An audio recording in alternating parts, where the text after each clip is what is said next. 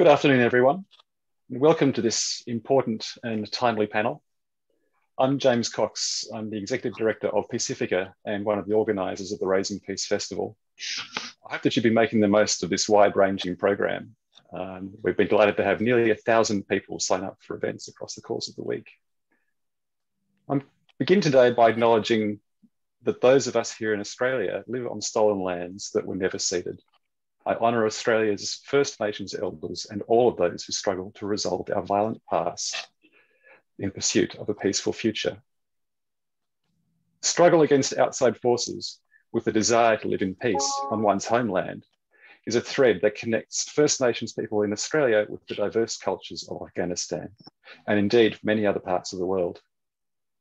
In acknowledging their struggles here, we extend that recognition to all peoples of the world who struggle against violent occupation and who strive for peace. So first up, I would like to introduce Diane Tippett, and she's going to introduce our session and moderator in more detail.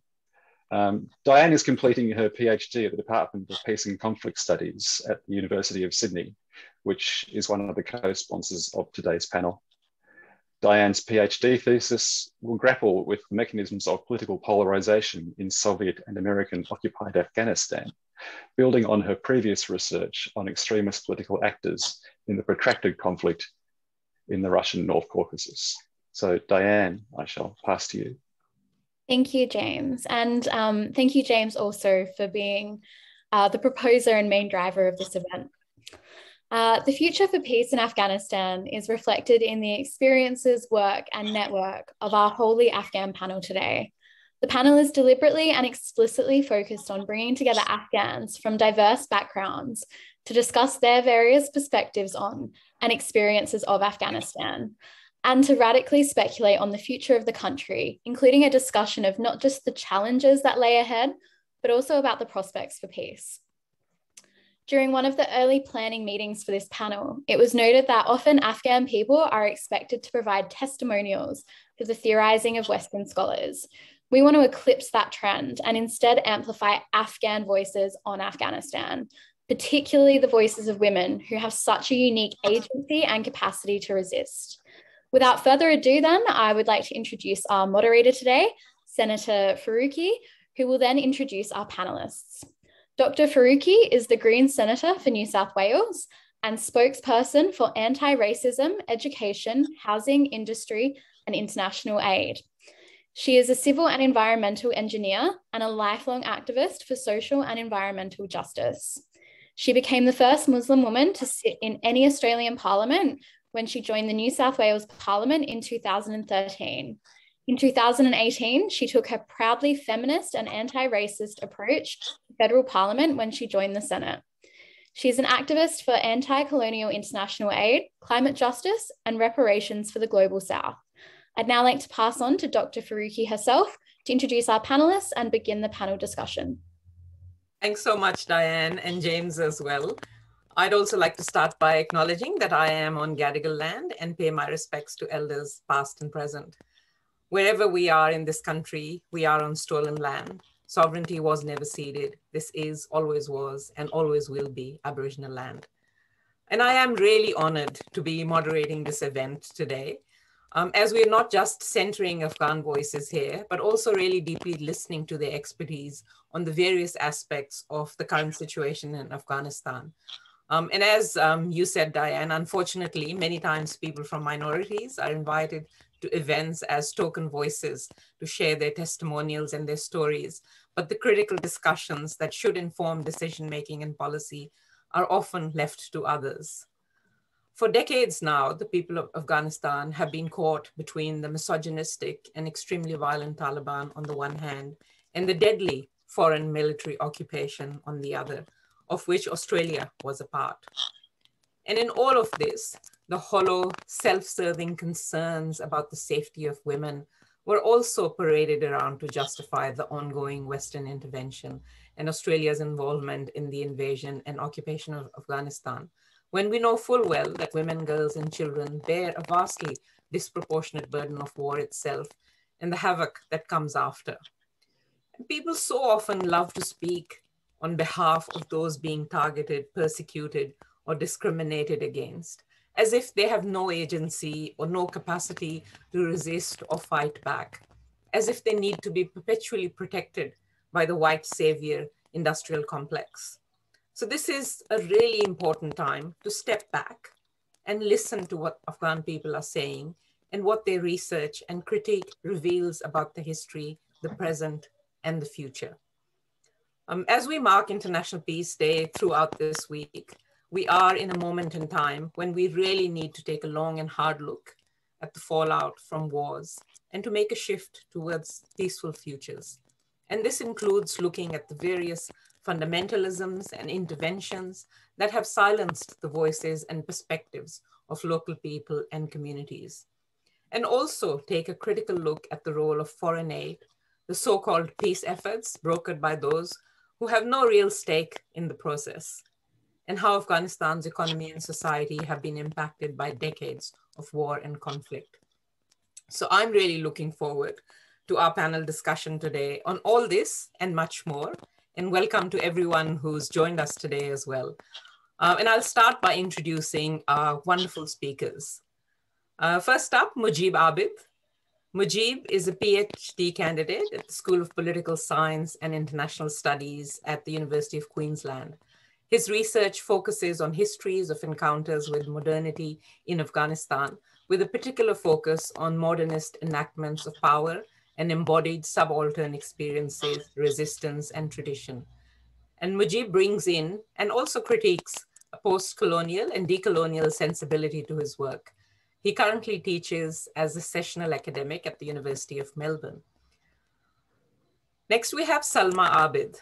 Salma is studying a master's in international relations at Istanbul Culture University after completing her undergraduate studies in political science in Kabul. She's the founder of Bahaar, New Spring for the Female Voice, an online platform which publishes Afghan female voices and offers feminist social commentary. She's also a writer and is particularly interested in exploring the intersections between feminism and Islam. Mohib Iqbal. Mohib is an economist on the World Bank programs in Afghanistan. He has previously worked in the Institute of Economics and Peace as senior research fellow. Mohib's research focuses on the economic impacts of war and the dynamics of the war economies, including the role of foreign aid.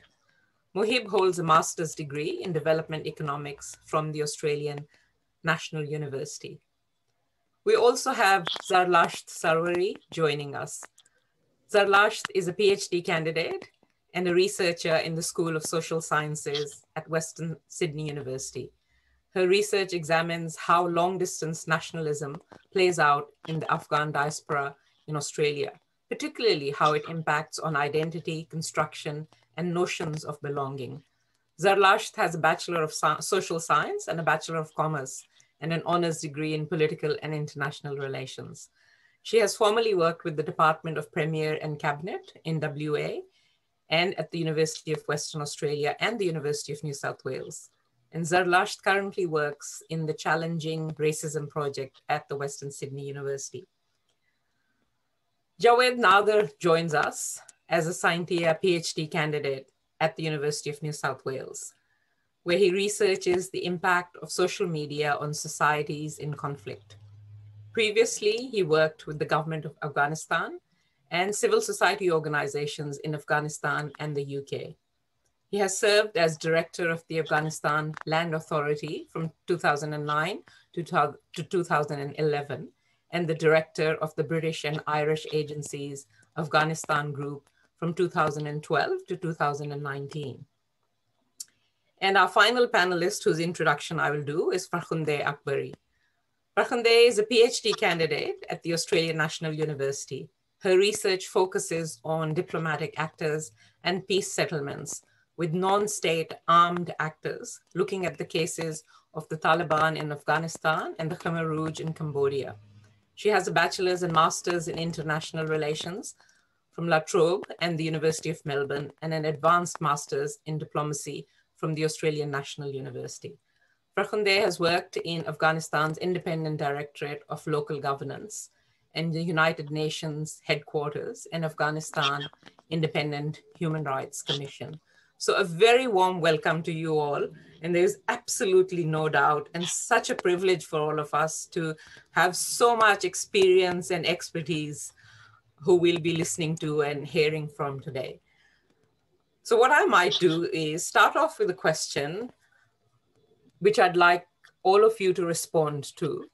And we might start with Zarlasht. So what I'd like you to do is just tell us a little bit about your relationship to Afghanistan and what has brought you to the research or work that you're doing currently. So Zarlasht, let's start with you. Thank you, Senator Faruqi, and to the organizers of the Raising Peace Festival for inviting me as part of this panel. I'm speaking to you all from Darug country in Sydney's west. My relationship to Afghanistan has been as a child of the diaspora, from a family who were among the first to go into exile following the Soviet coup and invasion in 1979. My husband's family, on the other hand, remained there and during the Civil War until their departure in the mid-1990s. And they spent several years as refugees in Pakistan before arriving in Australia. There's been a confluence of factors I experienced over time, which compelled me to pursue the research I'm now doing on constructions of Afghan identity in Australia. One was through my opportunities for travel. So I have been to Afghanistan on 2 occasions, and this enabled me to physically connect with my place of heritage. And I've also traveled to other diasporic sites where Afghan communities reside in Europe and North America. This allowed me to experience the loose networks of transnational communities that connected my family. The second has been my encounter with Afghan asylum seekers who were placed in detention by the Australian government in Perth and Port Hedland. This was in the early 2000s. Their experience highlighted the impossible choices faced by many who were fleeing Taliban in Afghanistan at that time, only to be faced with Australia's arbitrary immigration detention policy, which branded them as suspects. So this made me question how much the lives of Afghans have been impacted by the interests of states and non-state actors in the global world order. And finally, it has been through the experience of motherhood and its associated responsibilities for transmission of cultural knowledge, which made me think more about the endurance of Afghan identity, the contested nature of Afghan identity, the diverse trajectories and experience among Afghans, and how might future generations negotiate their tenuous connection to a homeland marred by more than 4 decades of war. Thank you, Zarlasht. And if I could go to you, Mujib, and ask that same question, like what is kind of your relationship to Afghanistan and what brings you to the research that you're doing? Thank you, Senator Faruqi, and to everyone who's showing interest in Afghanistan and showing up in such impressive numbers here, our audience. Look, I'm a part of a generation who went to school under the original Taliban regime and then sort of came of age under the American occupation. And as the years wore on, me and families like mine, our worlds kind of began to shrink quite dramatically into sort of the so-called safe spaces of urban settings like Kabul and the places that we were born in my case, a tiny province to the south of Kabul and south, that would, more and more be out of reach for us. But then, being in Kabul, of course, you're exposed to a particular sort of, discourse setting power, as well as the material realities of occupation and life under it. And so, I'm, for example, trained at the, aptly named American University of Afghanistan. And as you can imagine, it's liberal undertones, colonialist undertones. It's a very unique approach to curriculum delivery and design, and how that was all explicitly designed to produce the so-called next generation of or future leaders of Afghanistan. I'm a product of that. So what sort of brings me to the type of research that I do right now is sort of these modalities that would be produced as a solution to the Afghan question, time and again, coming from different registers.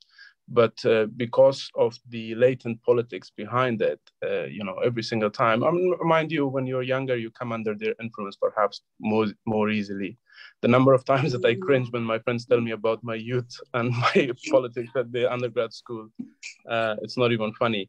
But sort of coming from that background and then eventually coming to Australia for postgraduate studies and then staying within the Western Academy and its sort of various spaces, it's this constant search for a type of critical grammar or critical language that can, at least from where I'm standing, speak to the Afghanistan that I know and how the many different ideological sort of framings in many ways had these glaring blind spots or had these assumptions that kind of almost would bind them together, in their attempt to hegemonize or perhaps impose a certain order, even though they would not claim to come from the same sort of locations. And that's why,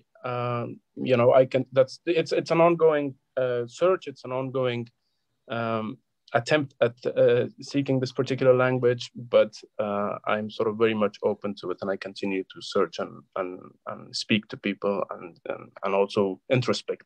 I mean, having grown up in Pakistan, my kind of younger years have also been very entwined in what was happening in Afghanistan. I remember when I was studying engineering at university there, a few of my class fellows actually went off to fight the Russians at that time. So yeah, I guess very drastic times and have been going on for such a long time. So Farkhondeh, if I could ask you, you have looked at peace settlements and, at a time when peace has really eluded Afghanistan. Tell us a little bit about that. Thank you very much, Senator. I also like to thank the Raising Peace Festival for the opportunity and the audience for their participation and giving their time to listen to us. If I make a wish that one day we hope to host a physical peace festival to mark the end of 4 decades of conflict in Afghanistan, somewhere on the foot of the majestic Hindu Kush mountain, and serve you delicious fruits of the season, and we live with that dream. Coming back to your question about my research on peace settlement, I started my PhD journey in 2017, but by that time the idea of settling the Afghan conflict through a political settlement was widely discussed. So there was a military stalemate on the ground, and the US had already withdrawn majority of its forces in 2014. And there was this talks going on directly or indirectly about settling the conflict with the Taliban through negotiation. My research was, or my question was more about to understand how is settlement or peace settlement possible with an extreme actor, a violent insurgency like the Taliban. And to understand that, I picked another case study, which was the Khmer Rouge in Cambodia. I was a student of diplomacy at that time, so I wanted to understand and unpack the settlement or the idea of the settlement from a diplomatic studies perspective. So I looked at actor in diplomacy and what they are required to possess as a characteristics to be able to deliver a peace and go through a transition from an insurgency and an extreme actor to a peace settlement. So yeah, and as I stepped in for my fieldwork in 2018 October, this was also coincidentally the first round of the US Taliban negotiation started in Doha. I was in Kabul on a taxi going to one of my interviews, and the radio on the taxi was on as usual in Kabul, and then I heard that Salma Khalilzad, the US envoy, has started direct negotiation with the Taliban in Doha in absence of the Afghan government. And you can imagine my life in my research since then. I have been on my toes to try to capture ground realities as things evolve so fastly. And at the same time, I'm about to submit my thesis very soon. Congratulations, and we'll come back to details of your research, which it seems fascinating. But I might go to you, Javed, and ask you how you came to your research on social media and your relationship with Afghanistan. Thank you, Senator Faruqi. I'd also like to acknowledge the Daruk people from whose land I am calling in from today. And thank you everyone for your interest to be with us in this event today. So I was born in the province of Ghazni in Afghanistan, in like millions of other Afghans, because of the war, my family and I had to go to the neighboring countries. And just as I was graduating high school in 2001, the American forces toppled the then Taliban regime. And I returned back to Afghanistan to pursue education and work. And I'm very glad to say that at the time, my first work supervisor in Kabul is still with us in this event today. She's now my supervisor in the university. So despite all these ruptures, one thing has been continuous, and I'm very grateful for that. And Susanna, thank you for being with me all these years. So what happened when I went back to Afghanistan, I worked with national and international NGOs on various issues, including the rights of young people and the rights of women and rights of people with disability. And then also moved on to work with the government to modernize its land-related services. And then I went to University of Bristol in England to do a master's degree in public policy. And since then, after that, I went to work with BOG, British and Irish Agencies Afghanistan Group. So Afghanistan has been really the focus of my professional life and now my academic life. And it's a deep relationship because it's not just a natural one, it's also something that I think about often, and I have to think about. So that's how, you know, the relationship is. And the social media, the focus on social media is because in one of my research in BOG, the impact of social media on societal relations in Afghanistan was highlighted. And I was an avid social media user myself. So I really became keen on the topic and came down to Australia to do a PhD on it. And it's a very fascinating area, and I'd love to tell you more about it later. Yeah, absolutely. Thank you. And we will definitely explore that a bit more. So Mohib, you work in an area that I have worked in quite a bit, which is international aid. So tell us a bit about what drove you to do that research in the context of Afghanistan. Thank you, Senator Faruqi, and thank you to the organizers of the event. I also speak from the Darug land in the Western Sydney. So, I mean, the start of my career in this area was, in a sense, intentional, but much accidental, I would say.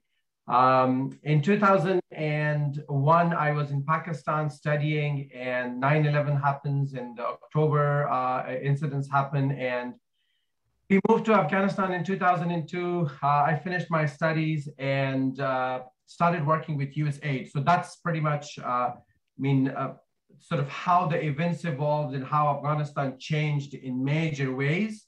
That pretty much sort of drove my life from there to work in this area. And then that followed by coming to Australia, finishing my studies here. I still worked on Afghanistan and South Asia and broader.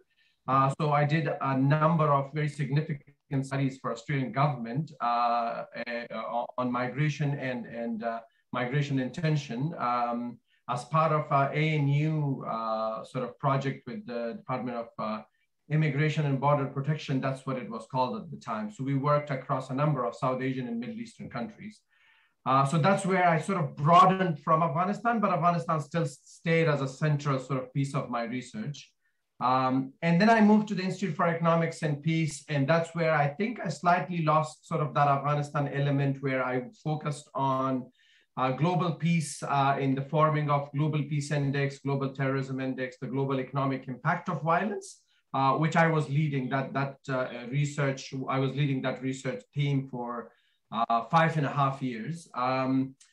But that's where I think it got back to me that it was very interesting and fascinating to work across the world in very, very sort of interesting work. But I felt a very sort of big vacuum in my own personality and in myself that I was not involved in Afghanistan. So I made the decision to go back and work with the World Bank on sort of economic reforms. We were working on local governance. I just got to know that Farkhondeh had worked there as well.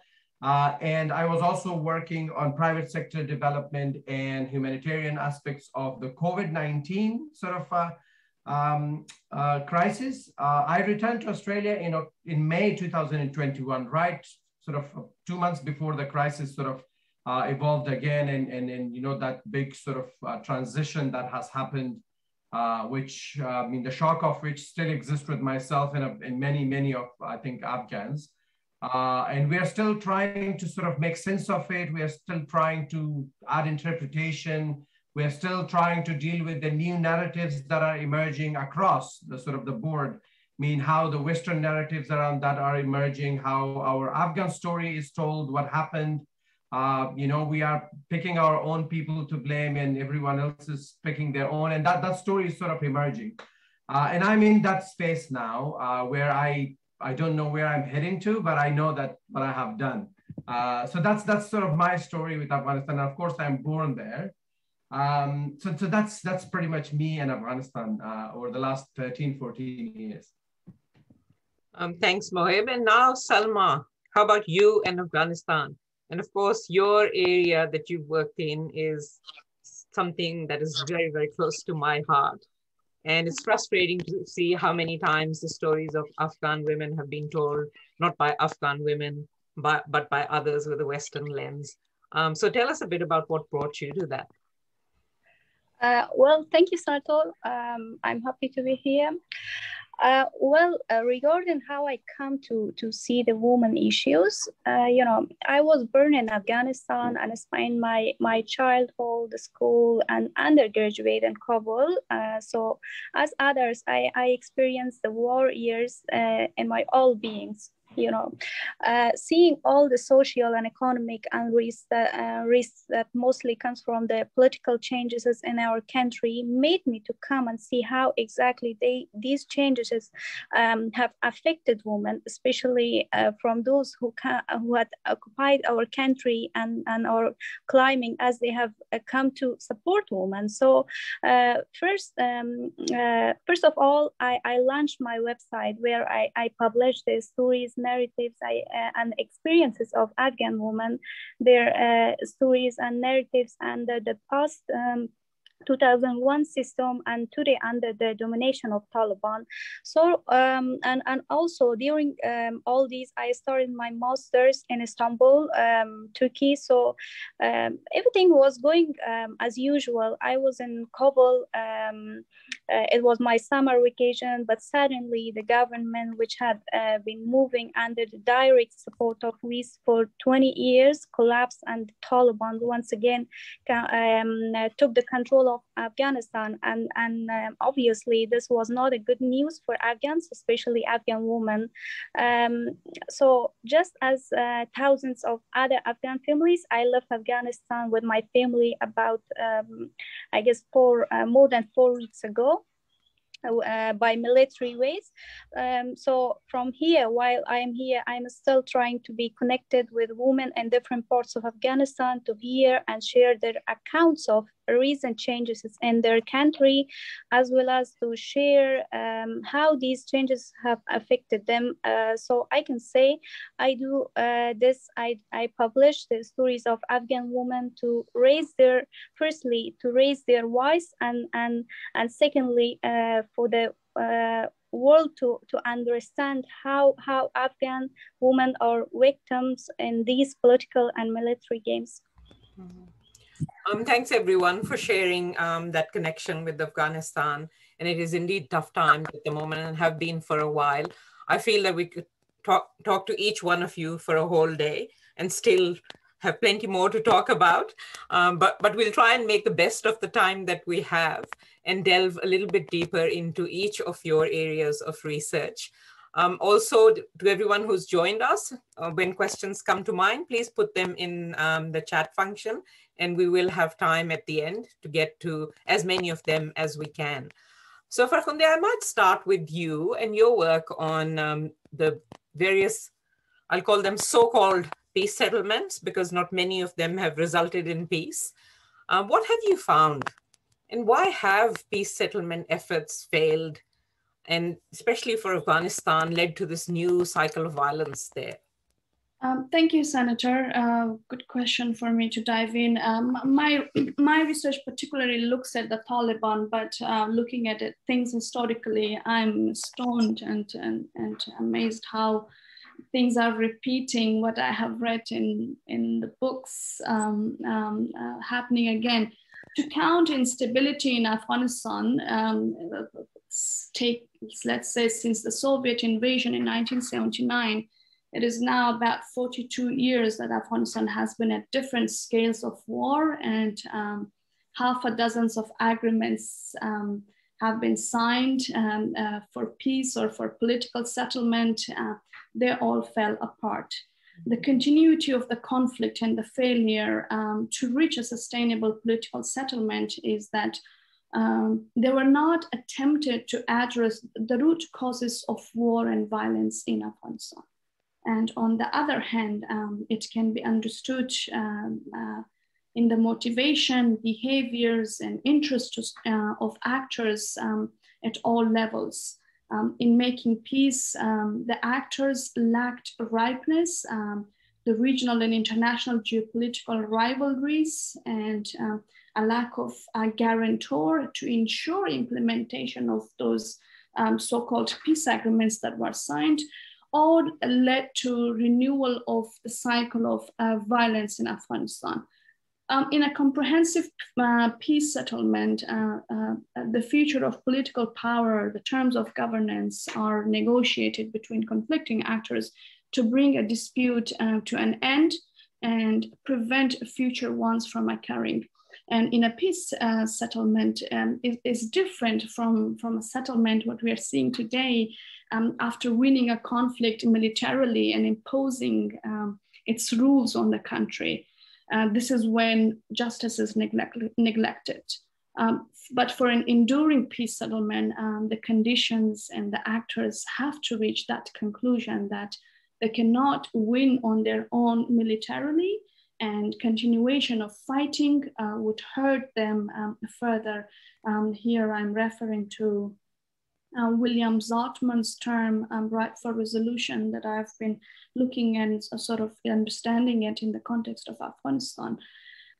As multidimensional is expected that a conflict would be, such as a conflict in Afghanistan, it's very complex due to its geographical positioning in the region, with very sensitive neighbors, and of course the involvement of superpowers, Soviets, and then the US, but of course on the local level, our own very diverse forms of actors and everything else that plays on the local level.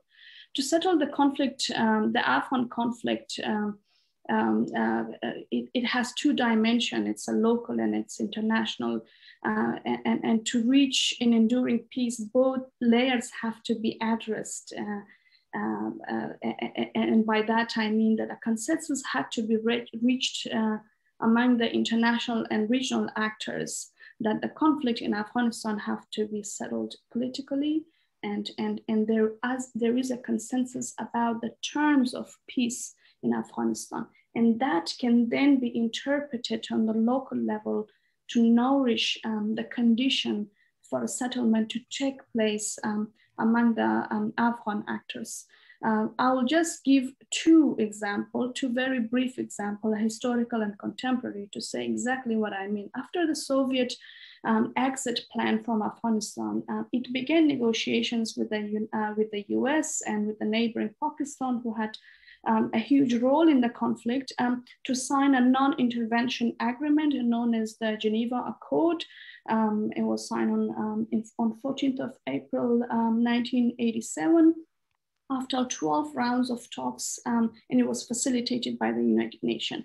Both the Soviet and the US agreed on a time frame for the withdrawal of the troops, and then for the two powers to act as guarantors in the Afghan war and facilitate the final settlement among the Afghan warring factions.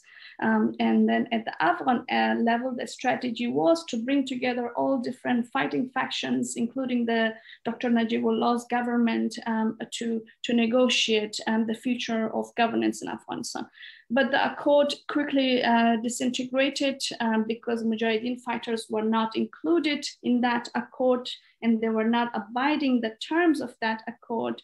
And then the US withdrawal happened, and then both superpowers did not committed to their role as guarantors of the conflict. On the other hand, our neighbor Pakistan did not show any interest in ensuring a political settlement between the Afghan actors, believing that the government in Kabul, the communist government, would collapse anyway.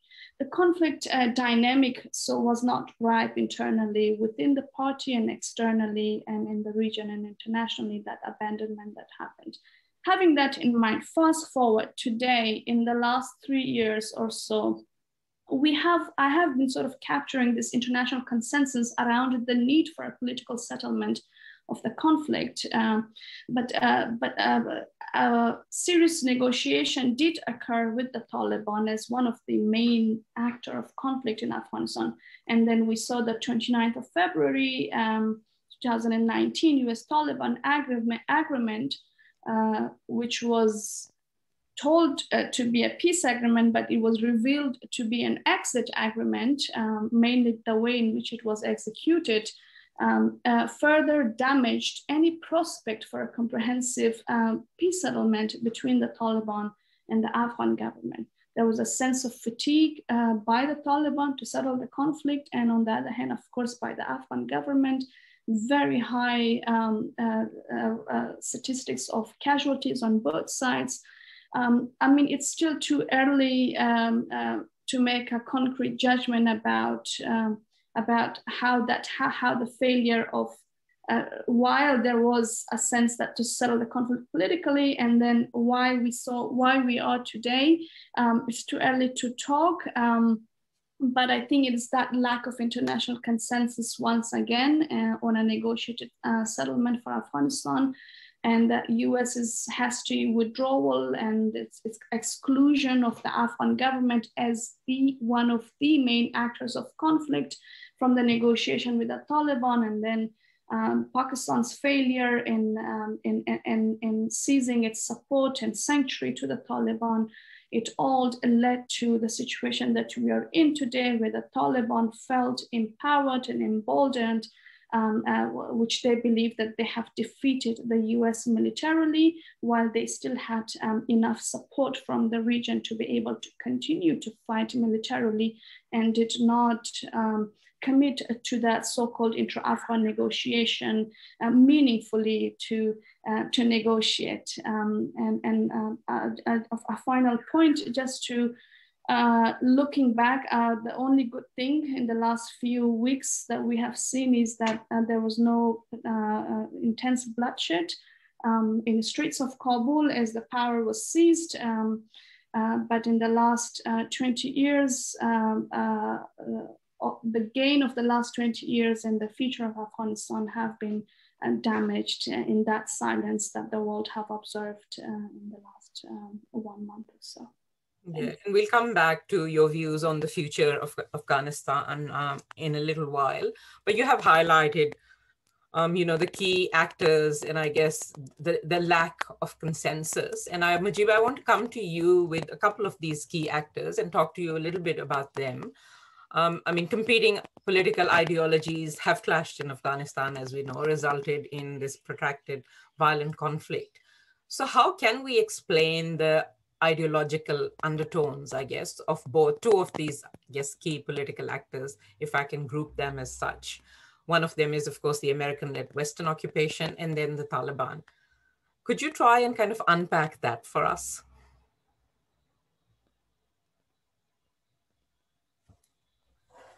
Yeah, I'm good. You can hear me, right? Go. Yep. So look, the story or the narrative of the Afghan tragedy over the last 4.5 decades, to me, is not to reduce it, but a lot of it could be explained by sort of reflecting on the ideological totalities that have clashed time and again, and that despite their claims that they draw from sort of different, sometimes competing master texts, in many ways they are quite Eurocentric in their ideological or theoretical dispositions.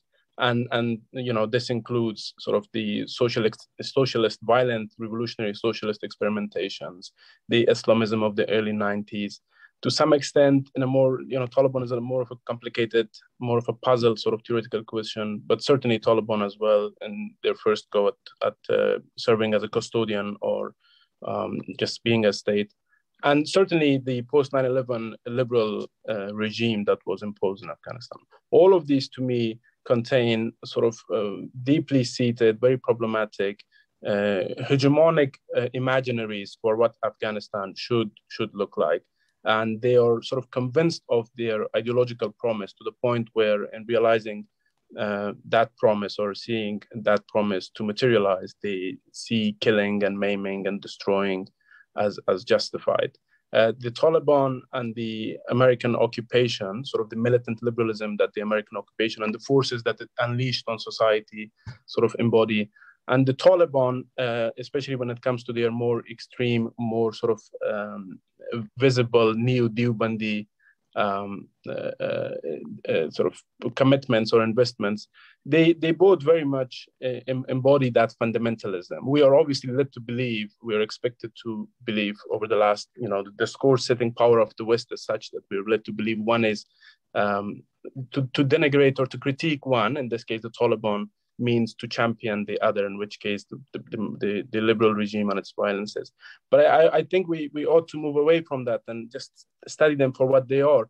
And in that sense, if you do, I think another force kind of comes into the mix. And it's this force that I credit as sort of taken away from some of the sharp edges of either of these ideological forces. It is the type of resistances that cannot be contained within the political language and praxis of the Taliban, as much as the type of sort of voices of dissent that was always there, if one looked closely enough, and oftentimes in sites and spaces and by actors who we don't sort of account for enough. We are too concerned about systems and formal processes. But even within the government or state establishment, these voices were there. I credit the sort of impetus to dissent to another force, and that is tradition or traditionalism of Afghanistan, a different type of knowledge perspective or even political life and experience that is not too concerned about sort of global visions, instead looking to the local for its political and social aspirations and priorities. Islam is not necessarily one that is Salafist, jihadist, or even new Deobandi for that matter, but perhaps it's one that takes its cues from the original Deobandi madrasa system and its Sufism and its spiritualist approach to organization of society and its relationship to a state. It's not the static as we were led to believe for a long time, rather it's dynamic and responsive.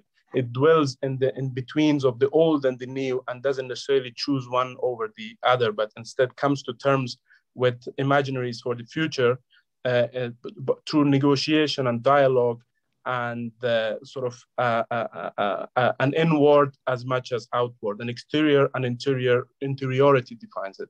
And I think that force has been, since really, if you got to go back to mid-19th century initial encounters or even earlier encounters, Afghan encounters with British colonialism, later on post-independence nationalism, some of its figures which continue to be loudly championed by the establishment over the last 2 decades. And then if we kind of make our way forward to more revolutionary or radical politics of the post-60s period, and then where we are right now. All of these forces have been there. Just one last point, Senator, if I have time. The resistances that I'm talking about, and it's important to define it as in the plural, or describe it as in the plural. I think that is, it gives a lot of Afghans, gave a lot of Afghans, even over the last, the challenging last 2 decades, to assert a sort of agentic capacity for the Afghan that could challenge or perhaps reimagine the liberal regime of, when it was operationalized from the, infamous slides that we all hear about and know of, whether it's the security agenda or the developmentalist sort of state building agenda. In interpreting it from the slides to the actual material setting there, it was always involved a sort of interpretive agency that I feel like a lot of Afghans drew from and relied upon to maintain a sense of familiarity to what was being done to their home and their society. The same applies to Taliban. I feel like it's not a monolith, and to describe it as such, I think it could be quite misleading and takes away from a lot of potential for conciliatory politics and peace and coexistence down the line. There are internal debates, internal dynamics, and its own approach to organization against the American occupation of the last 2 decades have been redefined by deployment of this sort of interpretive agency by Afghans and even groups of Afghans from many different political sides. And in some ways, Mujib, you're kind of emphasizing what Farkhondeh was saying as well. It is multidimensional, it is not binary. And these complexities cannot be ignored. So we'll also come back to that in your reimagining of the future. But I want to go to Mohib now. Mohib, your work has been in the war economy, and of course, the impact on Afghanistan's economy has been massive over the last 20 years of violence, and it has become highly dependent on aid and the war expenditure during that time. So given the nature of the aid industrial complex, which is often with a Western colonial perspective, how much of a need is there to rethink international development aid and how it is delivered? Thank you. I mean, when we look at Afghan economy, so it's economic development in the context of active conflict, where violence was very high and continually increasing, and a lot of fragility. And that fragility is institutional fragility, social fragilities, and regional fragilities. I mean, Afghanistan was struggling with the countries in the region. So if I divide, I mean, I don't want to go too back into the history, but if I divide the last 20 years into 2 periods, there is a strong positive impact of the inflows of aid and the inflows of the money that came through the war at the early stage between 2003 and 2013. That's the 10 years where there were 2 main effects in play. There was low-hanging fruits in terms of development. For example, hired teachers built education. They hired 200,000 teachers and built education. So that created jobs on the one side and brought development on the other side. Create health. That was a very simple thing. Start, building infrastructure. Those low-hanging fruits created economic growth. They created, they pushed the poverty down by a huge margin. And at one point, we had 36% of people living under the rate of poverty, which has been one of the best in the many, many decades that we can look back to. And another factor that was at play was big push. And that is where I think the trouble starts to sort of flow in. The big push, sort of when President Bush was talking about the European master plan level money flowing to Afghanistan, these sort of theories are supported by people like Jeffrey Sachs and others, and they are very, if I borrow a word from Mujib's talking, these are very sort of Western Eurocentric or say Washington consensus type driven ideas. And what those did to the structures in Afghanistan is, because institutional structures were not built, government institutions were very weak and capacity did not exist. And when you top that up with a lot of money, what you happen to do is you actually create a crisis of corruption. Which, I don't need to go into the details of it. I mean, I will come back to that a little bit. And you create problems of legitimacy, because then you evaporate trust from these institutions. At the same time, the intention is to build institutions that can serve people and create trust and legitimacy. On the other hand, corruption is impacting the same institution, the same intention in hugely negative way, and people move away from these institutions. Then what happens in 2014, when the international troops start to decline from its peak of 160,000, these troops brought logistical support, and that had a lot of money, that flowed a lot of money into Afghan economy. Any local services that also caused a lot of, brought a lot of money. They were also implementing military-led development project through provincial construction teams. Australia had one in Orozgan. So what that did is when you tie aid strongly with security, then what happens is that's where you make development as a target for the insurgency that was going on. And that, I think, brought in a huge another impact where development in many of the areas of Afghanistan started to become impossible. And that's where we centralized power in the centralized institutions of constitution and all the other, but then aid automatically became centralized because the periphery was so insecure. And when I say periphery, I mean rural Afghanistan and many, many cities, smaller cities. So that's where the aid centralization happened, and Kabul became, where all these big offices exist, the UN was there and everyone else. Now, what went wrong in this? I said the positives were very good economic growth, the reduction of poverty, the establishment of education sector, health sector, and many, many other positives. We made small progresses in the rights spheres as well, the women's rights and all the others. But what started to go wrong in this sense? So Afghanistan suffers from this binary, and this is again to build a little bit on Mujib's argument, is it's either too much aid or there is no aid plus sanctions. That's the 90s of Taliban. And I'm going to come back to this when we talk about the future again. Mm-hmm. Or there is too much aid where the money is thrown at everything to solve every problem, while that is not the solution. In that sense, the developmentalism that happened in Afghanistan, and I want to pick out on the corruption, where usually the understanding is that Afghans were corrupt, and the Afghan leader and elites were corrupt. And there is no denial of that, absolutely. But let me break it down a little bit. So the aid amounts, how much money should be given to Afghanistan, these decisions were made in DC, in Brussels, and in Australia's case in Canberra, and in Tokyo. These were the major donors, where this aid should be allocated, these decisions were usually made by embassy officials or officials within development agencies of these countries.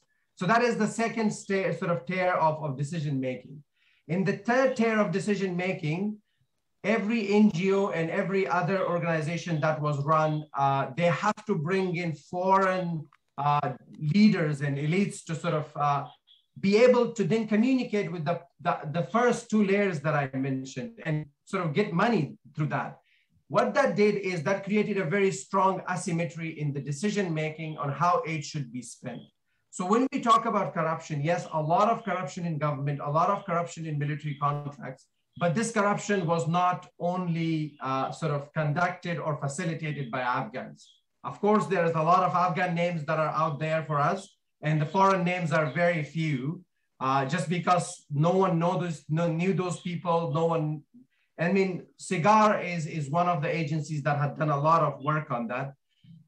Just to close it and be cognizant of time, I think the development and the war economy that was built in Afghanistan suffered in the initial stage from too much money. And then once the money started to dry down, the economic growth decreased, poverty increased. And I think the economic indicators were the proxy that you could see that the collapse was coming. At least since 2016 or 18, we could see that things were not going in the right direction.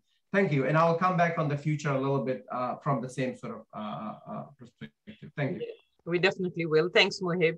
Salma, if I could go to you, and we all know how tough Afghan women have had it, decades of Western military occupation and now back to the Taliban rule. So if you could take us a little bit into the lives of Afghan women, and tell us what effect, what impact has these decades of war had on them? Well, thank you. Okay, from the very first perspective, okay, when we say the victory of Taliban, it means victory of Taliban is the failure of US and its allies in Afghanistan and the end of a bloody war, you know, a war that women were the very first victims of that. But from the first side, you know, this war needed to end. People really could not stand it anymore. Now, that who's the winner and how they lead the people is another side of issue, which I would come later on. At least now or for a while, women are not going to be the victim of war anymore. So the fact that in all war years, women from both sides, I consist from the both sides, Taliban and National Army, and or as civilians lost their husbands, sons, brothers, and that it was women again from the both sides who in a patriarchal Afghan society had to feed the surviving family. Likewise, in war zones, dozens forms of violence was happening, ranged from the domestic violence to honor killings and field trials, and all of them were kept due to the lack of any media in conflict areas. I can say the best years of girls' lives were taken away from them by all these political and military conflicts. You know, we have mothers who were innocently witnessed years of enmity between her two beloved sons because one of them was with Taliban and the other one was with National Army. You know, in addition to all the challenges, the war had subjected women to different kinds of psychological tortures. Even I can say I myself, I have always said this, I'm from the generation of war. I was born in war, you know, spent my childhood, education, and finally grew up in this miserable war. I have always felt as other women a strange relationship between myself and this horrible war. I can say women were really tired and broken of this war. I know the women from inside of our society who were deeply willing to give some of their freedom, some of their beautiful dreams in exchange for the Taliban and use that government of Kabul just in hope if they form or bring them a coalition or share government without any foreign interruption. So now you think, I guess it can, you know, now you may think how sacrificed they could be who have been holding their wishes, dreams, aspiration in their hands for years and are ready to trade them with two power-seeking and extremist groups in exchange for peace. All they wanted, I can say, all they wanted was peace, nothing more, which unfortunately never happened. Honestly, US and its allies failed in case of peace building in Afghanistan. Okay, war is over, but there is no peace today. Today from here and after war, while war is over, I express my deepest regret for all the people, especially women who were, you know, who were been sacrificed in any possible way in this war. As an Afghan, furthermore, as an Afghan woman who I experienced this war with my all being, I know nothing was worth this war. Honestly, today, no reason can justify the all violences that was caused us to face. You know, I think world leaders shouldn't forget that they owe an apology to the Afghans, especially Afghan women, for their involvement in starting and advancing this bloody war. Under the pretext of ending the conflict and supporting people, they continued to the war for many years and left the people to be as victims, you know, because Afghans to pay for something that they had no share in that, and that's so painful. At least even now they could end it, you know, responsibly. You see, there is no war in our country, and I'm happy for that. At least women are not going to be victims of war anymore, but it's a question at what cost did it ended. Okay, I think this is exactly where the second side of Taliban's victory comes. The domination of Taliban at the same time means the collapse of another democracy right in front of a seemingly democratic world, a democracy that Afghan people, especially women, deeply hoped and worked for 2 decades. It means that from other side, after the end of war, women are at risk of losing their basic freedoms. Once again, I'm really worried about women who are on the verge of a huge destruction. Their hopes and their achievements are too young to get erased.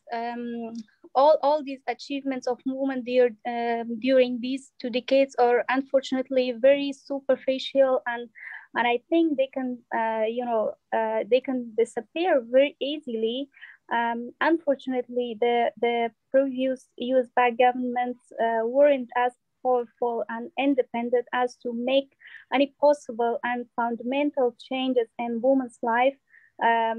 They had been using women in different ways as symbols to give them legitimacy to foreign occupation who had brought them on power and to their puppet governments. It's true that women had a large share in political life. They had, a large share in parliament, government positions, and public and private sectors. But this political contribution was so symbolic, unfortunately, that they could not use their positions to build a defense base and social and economic sphere of women, or I can say their political contribution was not enough to address the social and economic challenges of women from a broad feminist perspective. And today, a huge part of women has already no hope for their future, while most of them were studying and doing their jobs despite the social and economic challenges. So Taliban, even from now on, ignoring their basic rights of education and working, their identities are in danger of being erased. And I think this is a huge humanitarian crisis. From here, I want the world to do not leave them again on the hands of Taliban alone. Salma, thank you so much for telling it like it is. I mean, your perspective is so valuable, and I think people ought to listen to it so seriously so that we never make the mistakes that have been made in the last 20 years or so. So thank you so much for having the courage to say that. Jawed, what role do you see social media has played in conflict in the region? And what do you see the role of social media in peace and cohesion efforts in Afghanistan? So when social media came in Afghanistan, roughly in 2005 or 6, there were a lot of promises.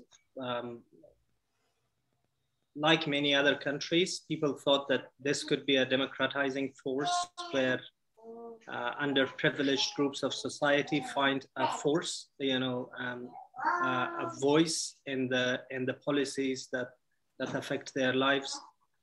But it also became very clear from the outset that quite on the opposite, it's also a forum in which extremist voices, either religious or ethno-nationalistic or other extreme voices are highlighted. Very simply, it's not a moderate place. Social media, if you want to be reshared or if you want to be retweeted, you should say something rather controversial. And these kind of controversial things have affected the fabric of societies all over the world. Even societies like Australia, United States, or the United Kingdom that have strong institutions. They have even cyber laws in place. But in Afghanistan, these laws didn't exist, and there weren't any institutions to enforce these laws. So there was quite a mix of things that came out of social media in Afghanistan. The other interesting thing, the reason that it was promising at the beginning was that Afghanistan is a very tough terrain, and there were very few working roads in Afghanistan. So people living in different remote areas rarely had the opportunity to talk to one another. But social media allowed that. People from various ethnic backgrounds, women, men, people from social backgrounds could talk to each other in real time. And in the case of Afghanistan, it was quite unique because Afghanistan is a very oral country. You know, the culture, the history, the way people think, your social relations, they are all very oral. So you didn't have written or documented things, you know, about a lot of things. You know, even some of the concepts that constitute the core of Afghan identity, they were all unwritten. People would talk about it in the past, but then forget about it. And it was sometimes good because some racial, ethnic stereotypes, some social tensions, they would be talked about small groups of people, and then certain parts of the country will never be touched by them. But with the social media, what happened? People started talking about it, but also documenting them. For the first time, they started writing about them. For the first time, they recorded videos. The videos became popular. They went viral. And with that, it affected a lot of people. You know, it affected not only people who lived in Afghanistan, but also Afghans who lived in overseas as far as Australia. So I am now working on this, and I'm working with all the data that I'm collecting. And I haven't done my analysis, so I'm not going to give away much. And I'm not, because as I said earlier, my supervisor is here too, and I don't want to give her the impression that I've already concluded my findings. So I'll just say that social media has had this role. One of the things that we know least about is how the Taliban used social media, because ultimately they came and captured Afghanistan, right? So many of people like me who looked at the world through our own social media settings, but also social groups, we are taken aback. We were extremely surprised by what the Taliban were capable of. So one of the things that actually happened after Kabul was captured by the Taliban was I went to a state of shock, because I realized that all the things that I knew about the world, about Afghanistan, they were probably wrong. Or the way I thought about Afghanistan, it was probably wrong. So there has been a lot of internal tensions created in the Afghan society, but also with the Afghans. So I don't know what will be the future of social media in Afghanistan, because what the Taliban did, for example, when they were fighting, and they are still fighting in Panjshir, one of the first things that they did was to stop the telecommunication services there, so people can no longer use social media. Because for the Taliban, social media also serves as a public opinion platform.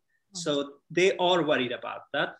And some of the Taliban politicians are using the social media to sweet talk their atrocities. And I think in some ways they think they're successful.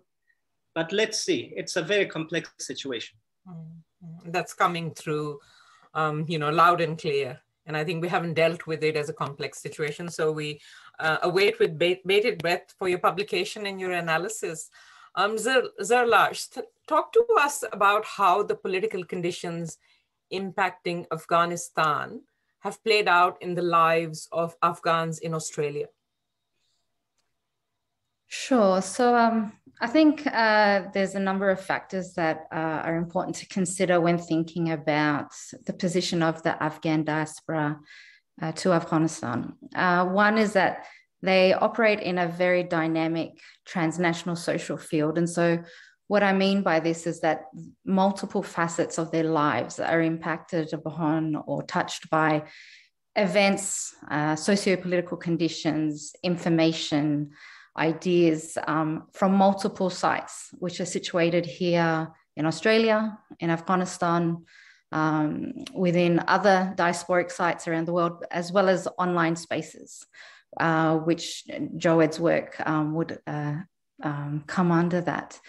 So, and then when we think about it in that way, we can see that it's not purely, people don't receive information just by what's happening in Afghanistan, with a back and forth to where they're living here in Australia. There's multiple ways where they're impacted through information and other issues. And given that Afghanistan has been experiencing the more than 4 decades of war and instability, this has led to a multi-generational experience of war. So although the impacts might be experienced differently between different generations, for example, for those who left 40 years ago versus those who are born 20 years ago, such as the generation within Afghanistan of Salma, or those who were born and raised in Australia, and they've come of age within the war of terror, there will be a lot of difference and nuance and context of their experiences. But the thing that binds them all across all the generations is this collective sense of exile, of an ongoing conflict. And that speaks to as well, besides generational differences, that depending on which group you're part of, which ethnic group or which area or region of Afghanistan you've come from, the different political conditions have impacted people, different groups at different times. So there's a lot of diversity in the experience of war. And so what this sort of brings us to is to come to see the extent of how the range of geopolitical forces that all my learned colleagues have been speaking to, the way that the way that policies are made, the way that state interests impact upon the lives of people within Afghanistan and the nation itself, how this trickles across to societies such as Australia or diasporic communities in Australia. And so we see how through social media, through media, people learn about what goes on there. And what I've noticed is that where previously people had limited access to media or limited access to telecommunications, today, there are very robust media available. There are fast, efficient, cheap access to communication. And so people who are in diaspora communities or those in Australia have really had an opportunity to immerse themselves in the issues that are going on there, in the politics that are going on there. I mean, it's a common Afghan experience that people receive the news of what's happening in Afghanistan in their lounge rooms every day, watching music shows and the news. And so people feeling a lot closer to Afghanistan in these past 20 years, despite all the other complexities. And so I think what's been interesting to observe through recent events, but through my data as well, that, people were feeling closer to Afghanistan, despite the complexity around what has happened, despite many people citing that, they are concerned that there are American forces there, but they could also see that there's relative stability. And so, so basically we can see how these range of complex factors do impact upon people here. And at the moment, people, the communities have been caught off guard. They're impacted by the fact that they do have families back home. They're impacted by their sense of connection to a nation that, people were beginning to gain hope that Afghanistan is being, able to stand back on its feet. There was a lot of symbolic potency in the fact that, having the robust media there and having the national anthem and the flag and all these aspects that were speaking to Afghanistan functioning again, and people could have a sense of connection. They could travel back there. So I think that a lot of hope has been lost in that sense that, people had imagined an Afghanistan that will be able to stand again, will have some longevity, despite these complex political conditions and despite these complex geopolitical conditions. I think so. Yeah. So what's happened is that I think for me, it's people impacted not just in real terms, in terms of safety of their families there, but then that sort of that sense of nostalgic sense of what does it mean for our future, for the future of our nation and our sense of Afghanness. So just on the question of future, and I'm looking at the time, but I do really want all of you to answer this question shortly, like in a short and sharp manner. 1 minute maybe for each of you. I know it's a big question, but just looking at, and Zarlasht, we'll start with you. Looking through your unique lens, where is the future peace of Afghanistan going to come from? Well, I think the diaspora community have a very powerful and important role to play. After such a long experience of war, the 4 decades of war, that means more than 4 decades where people of Afghan heritage have settled around the world, and they're embedded in communities now. They're better educated, they're better positioned to. It's not that they have the potential, they are already demonstrating that they are well placed within civil society, that they're better able to advocate, to their elected officials. They're able to leverage established media and social media. They're able to provide a more nuanced perspective of the diversity of voices and experience of what people want. So despite Afghanistan having a range of different experiences, there seems to be a unified voice in that, saying people are more concerned about the fate of the Afghan people and ensuring a sense of justice for them to have a chance to be able to build the nation. And I think diaspora communities are in a very strong position to be able to work towards that in terms of raising awareness, advocating, and leveraging funds and things. It's something that the communities have been doing for decades. But they're in a position now that they're better able to coordinate with one another. They're better able to connect with each other transnationally. So I think there's a lot to say and a lot of potential for the diaspora to be able to work towards the future of Afghanistan in aligning with the wants and needs of those who are based there in Afghanistan. How about you, Jawed? Your 1 minute starts now.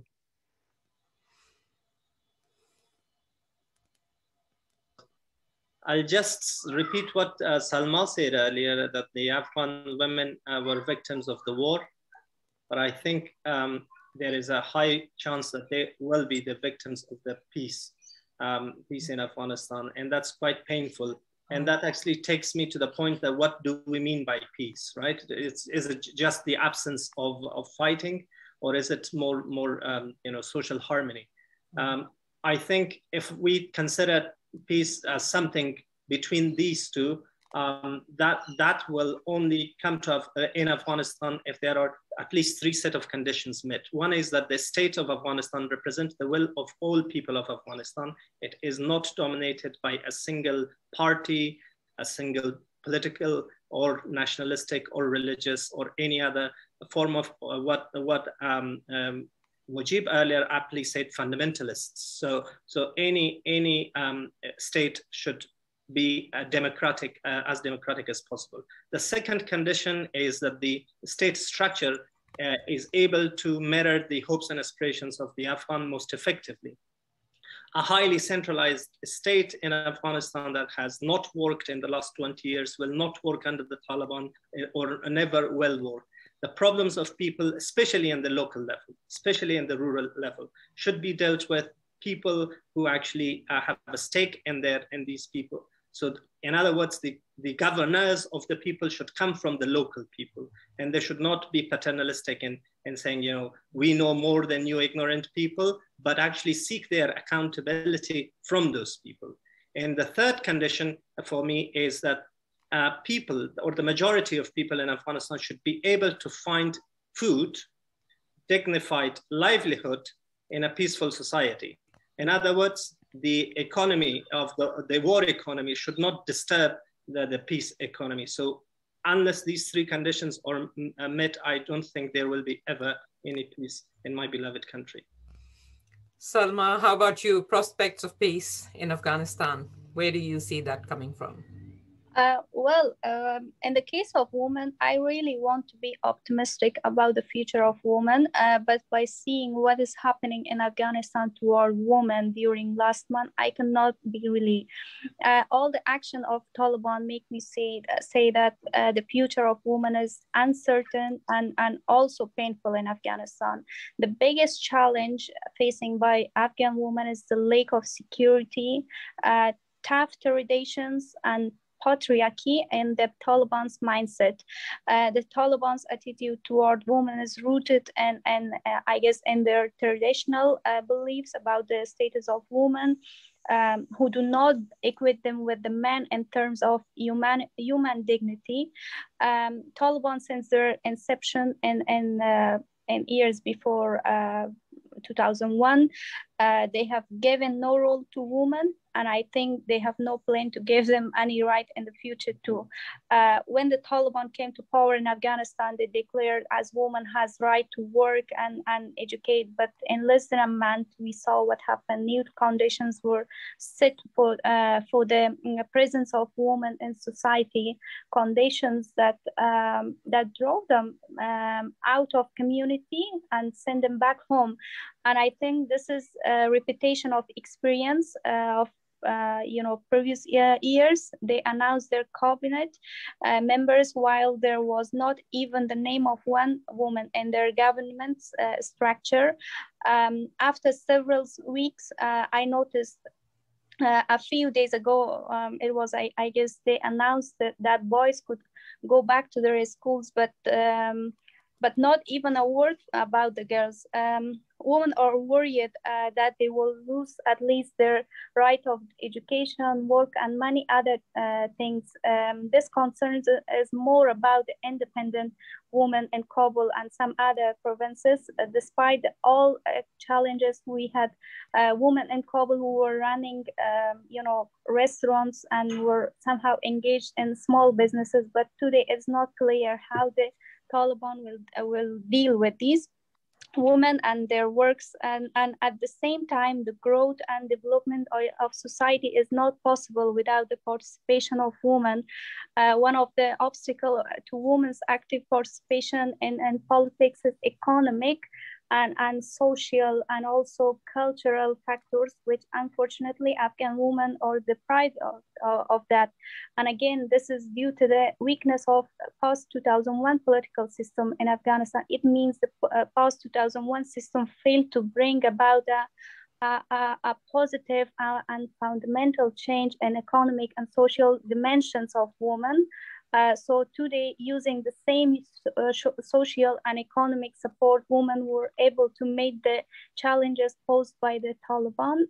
So hence all these uncertainties about the future, social and economic shortcomings, and the challenges left as the legacy of previous use-backed system make women's future unpredictable. But it is clear that the Taliban that determines the future of Afghan women through their actions, and it is the international community that determines the fate of women by controlling and I guess monitoring the Taliban. Mohib, how about you? Short, sharp answer. Very sharp. I mean, to achieve what Jawejan very nicely sort of categorized for us and marry that with the reality that Taliban as a fundamentalist group has now taken Afghanistan by force. I think the only policy leverage that international community has on Taliban are aid and recognition. The denial of aid and recognition will create a situation where the world will have no leverage with Taliban regardless of how the country goes. Also create a lot of catastrophic humanitarian situation for Afghanistan, including malnutrition for children, hunger, lack of access to health, and very, very basic things. The provision of aid and recognition without properly optimizing these to create conditions for what Jawejan very nicely outlined, I think that is where sort of the solution in a sense lies, that aid should not be given to Taliban to enable them to implement and to sort of, sort of bring about their regressive policies and regressive approaches to the, so that should not happen. Aid and recognition should be used to leverage them when the world wants to make a difference in Afghanistan. So that is, I think, where, how to find that. I don't think it's an easy thing, but that will need a lot of work. And of course, a lot of, a very diverse Afghan opinion in that sense, what to happen and how the aid should be provided and where it should be denied and where it should be provided. Thank you. Thanks. And Mujib, and then Farkhondeh.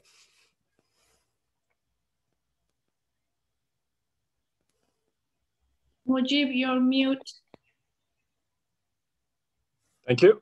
Sorry about that. So just, I said, reiterating what Mohib just said and what Salma just said, there is a need for aid in Afghanistan because the 37 million people who are looking at this gloomy horizon, which is a potentially very catastrophic, even worse than what it is right now, humanitarian crisis, that requires a splitting between the domain of aid and political differences, or these sort of ideological investments that give us a lot of self-confidence, and to allow that to infuse those sort of principles or sensibilities into our policymaking agendas.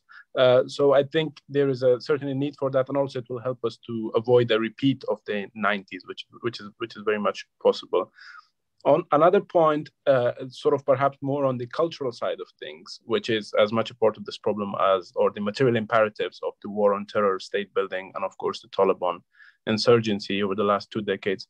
I think in the cultural side of things, or in the world of symbols perhaps, there is a need for a sort of double critique, not to necessarily bash one while championing the other, but instead to critique both the fundamentalisms that emanate from a long tradition of extremism and colonialism and an awesome capacity to hegemonize and demand assimilation of difference or others in the West, as much as we do that to the Taliban. I think in that sense, we could then allow this space for sort of a different sort of sensibility that could come from what is familiar and what is perhaps easily recognizable for a lot of the Afghans, which assumes a foregrounding or centralizing of the Afghan subaltern perspective, as opposed to metropolitan or even perhaps so-called alien political imaginaries that have defined Afghanistan's political conflicts over the last couple of decades, whether it is, a Sayyid Qutbian sort of Salafist imaginary, or whether it is Washington Sense's sort of modernization theory, Walt Rostovian modernization theory, or even state building, the text of it, which only emerged in response to Afghanistan and Iraq in 2004 and onwards. All of this, including what Farkhondeh earlier, I think it was Joey John who said earlier, how a lot of the literature on pontification that exists on Afghanistan, they just kind of failed quite miserably, especially the more conventional models. There's a lot of room for critique that has the potential to go both ways, but also values the Afghan perspective enough to give it the room to self-express rather than sort of only using their perhaps experiences and then to use our own interpretive agency to make it something that perhaps it's not. Your responses have actually answered some of the audience questions, but if I could go to you lastly, Farkhondeh, and just add to the question of what you think prospects of peace are, do you think the Taliban government in Afghanistan can actually overcome the issues that have been raised, like internal divisions and grappling with the legacies of the past? Thank you for the question. In addition to what my dear colleagues have already mentioned, and what I highlighted in my earlier remark, there is a need for a plural peace settlement to engage with Afghans from all sides of the conflict, all layers, with the support of our neighbors and then the international community. This is something that then we could hope for the prospect of peace for Afghanistan. The way in which the Taliban have set out itself and what we knew about it and what we saw in the last 1 month, it is doomed.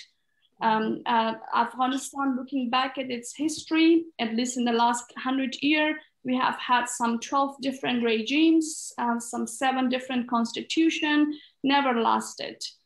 Even in our own lifetime, we have been seeing changes of regime. But with the Taliban coming in a diverse and a mosaic society like Afghanistan and bringing its own very hardcore fundamentalist ideology and view to govern, they're already falling apart. So I think the strategy for the future policymakers should be about how to engage